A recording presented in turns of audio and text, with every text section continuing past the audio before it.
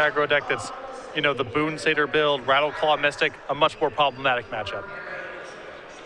You want stable sources of mana acceleration, you want a lot of high toughness. Nicolas's build does not have as much of that going on as someone like Chris's does. We're underway here in our last round of the Swiss, round number 15. Terrasse with a Temple of Abandon. He scries, he passes the turn back over to Egolf. You have to imagine that's something to do on turn 1, and he does in Lightning Berserker. Now, Terrasse only does have 5 cards, unfortunately for him, so he'll have to try to overcome this double mulligan. He does have a Forest, and now there's an Elvish Mystic, so he's not doing too bad to start. That'll be, oof, boy. Womp womp. Searing Blood is a real beating there, and now here's an attack for 1 as well, so Terrasse down to 16 very and quickly. That's the one to main deck copy. Boom. Perfect. A Forest. A Rattleclaw Mystic. And a passing of the turn back to Egolf. And this is a matchup where the difference between this and Sylvan Caryatid is enormous. Night and day, right? Yep. There's a Wild Slash here. Yes, there is. Time to attack. Pump twice as well. Lightning Berserker is a heck of a magic card. A lot of good options at 1 mana for mono red right now. Egolf's hand, very nice. 2 Hordling Outburst, a Goblin Heel Cutter. Heel Cutter lines up pretty well with what Terrasse just played. I think that Michael can even spend a turn or 2 developing his board with Hordling Outburst before bothering with the Heel Cutter. Yeah. Especially with that Stoke the Flames in hand.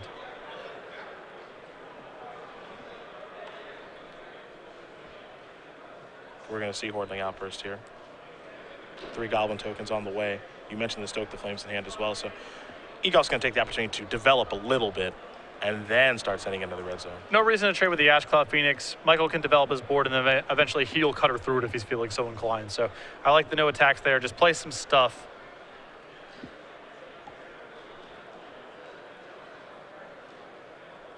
There's Greater's Claws. It is ferocious, of course. And there's Stoke the Flames. That's going upstairs. There goes the Lightning Berserker. Had the opportunity there to take care of the Phoenix. And fizzle. Too concerned. Could have fizzled the spell, but with Heel Cutter in hand, no real reason to do it. There is Heel Cutter. Can dash the Berserker too if he wants this turn. Looks like he's going to. Sure. Yeah. Shrug. No blocks allowed. 3, 4, 5, 6, 7 points of damage. Cut off the mana confluence, knock him down to 1. Yep. Still got your 3 tokens in play. Sweeper doesn't even matter because the dashers go back to the hand. Yep.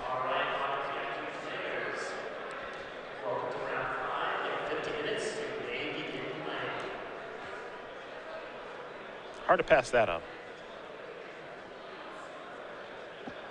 There's Rabble Master. Egolf's so nice to give him a Goblin token.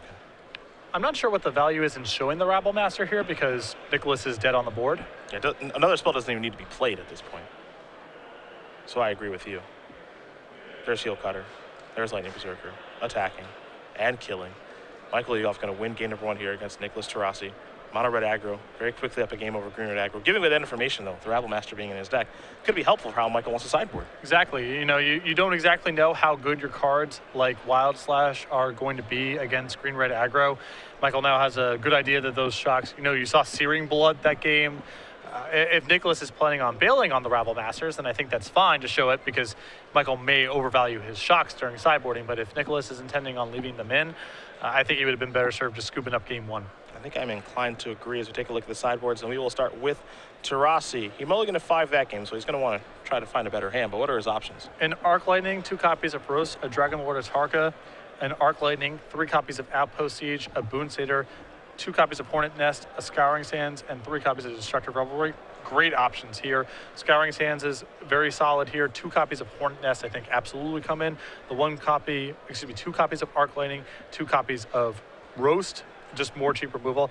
I wouldn't even be surprised if he went to something like Dragon Lord Atarka because he has some clunkier options in the deck. And Dragon Lord Atarka is game over in a way that Stormbreath Dragon and Thunderbreak Regent are not because they just don't impact the board that much. Can still be moved past by Heel Cutter. Stoke the Flame still kills them. So typically you do not want to bring in 7-mana spells against a deck like Mono Red that's trying to kill you very quickly. But given that Nicolas has a lot of ways to slow the game down, maybe he wants to. 3 Roast, 3 Searing Blood, 2 Scouring Sands, 2 Mardu Scout, Harnessed by Force, 2 Outpost Siege, and 2 Vault Breaker here for Egolf. I like the one Harnessed by Force quite a bit. Nicolas plays with a bunch of huge creatures, so that's quite powerful. I think the copies of Searing Blood are okay to bring in. I don't know if you want to go up to the full 4, but with Nicolas showing Rattleclaw Mystic, you can assume Elvish Mystic, Goblin Route Master. Even if Nicolas tries to move away from those cards in the sideboarded games, he can't move away from them altogether. So there's going to be plenty of Searing Blood targets in the deck. Well, game number 2 going to be underway here in just a moment. Green-red aggro, mono-red aggro. We'll see if Terrasse can tie things up as he's playing for top 8 as is Egolf. We'll very quickly talk about Patrick Chapin. His fantastic book, Next Level Magic 2015 edition, now available. Yeah, all updated with new examples, new text from Patrick Chapin, Hall of Famer, Pro Tour champion, 2-time Worlds runner-up. Available on ebook as always, and on paper book for the first time in over a year. StarCityGames.com/NLM to order your copy today.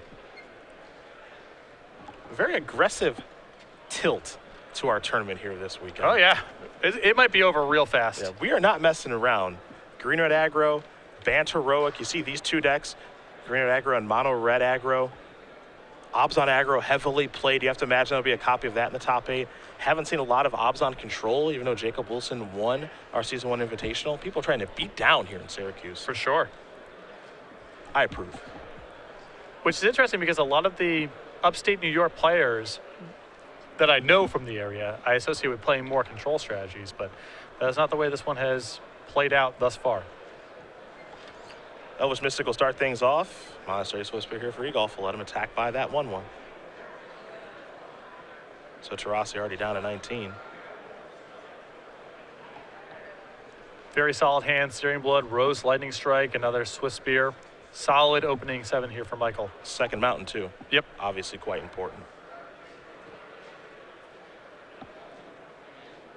3 mana. That brings a Crater's Claws with it. Get that Swift Spear off the table. And Nicolas definitely acknowledging what his role in the matchup is trade and block and keep the life total high. Swift Spear number 1, Swift Spear number 2, beat downs. Terrasse down to 17. Gonna keep trying to play some defense here, will Nicolas, I imagine.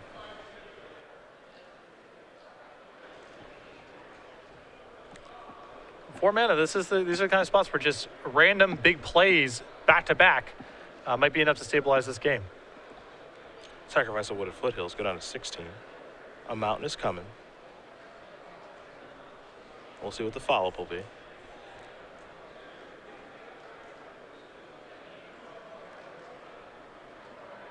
It's 4 mana. It flies, which is very important in Thunderbreak region. Another Searing Blood the draw. Yeah, Michael has brought in quite a few copies. Not surprising. Attackers. There's a block. That's a Searing Blood. That'll trigger, of course, Prowess. So this will let them work through that Thunderbreak region. I'll have to lose a Swift Spear to do so. Yeah, these turns are pretty ugly when someone is stalled on lands. Now, the 2-for-1 is good for Nicolas, but if Michael was able to follow up with more plays, he kind of overcome this. The problem is that Michael is now falling behind both in cards and in tempo in the game, and if Nicolas just keeps following up with big plays, it's going to be hard for Michael to manage the board and deal enough damage to win the game in time. There's an Ash Cloud Phoenix. Egolf will take a draw. Stoke the Flames is what he's found. Has a Searing Blood. So he'll kill the Phoenix, which will mean it'll become a morph, but it does die. So 3 damage to be dealt, but also more importantly, Swift Spear becomes a 2/3, so the attack's pretty good. And now Nicolas kind of is a spot where you have to say, do I chump block? I mean, this is, going to 6 here you cannot feel comfortable about. You also can't feel that comfortable about chump blocking either. No, of course not. Because what's the plan here, you know? Michael making things very tough on Nicolas every turn of this game. And Michael's got a lot left over too. Lightning Strike and Stoke the Flames.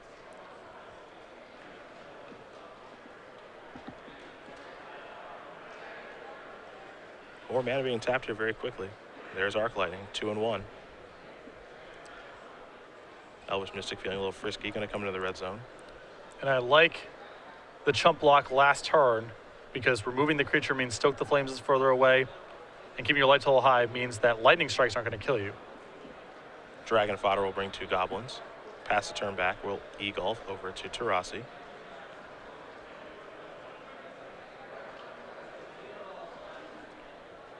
Thunderbreak Regent will join the battlefield.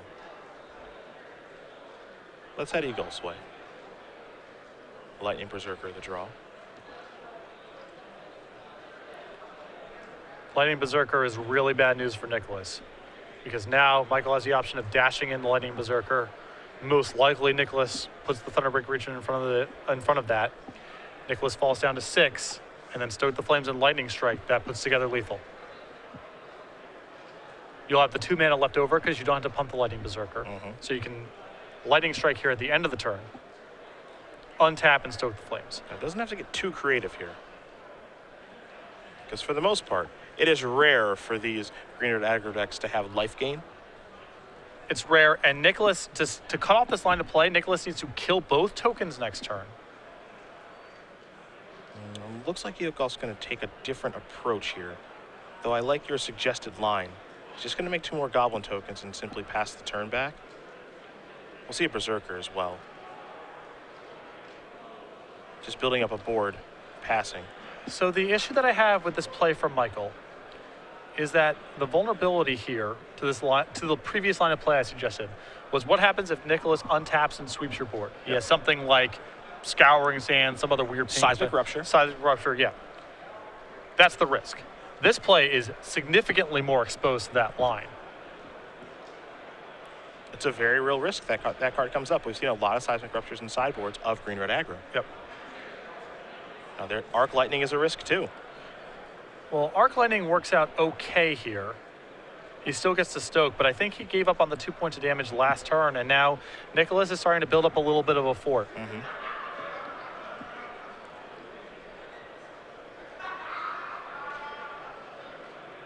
I believe the draw was a Lightning Strike. In which case, Michael can pass, and Nicolas has to gain life. Here are the attacks. I like this attack too, because you either win this turn or Nicolas is out his Elvish Mystic, and you're happy either way. Yep. And I think you are very happy either way if yep. you lose his Elvish Mystic, so this is perfectly fine.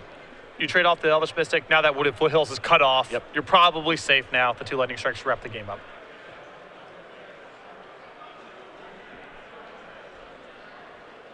There's a Hornet Nest, very late to the party.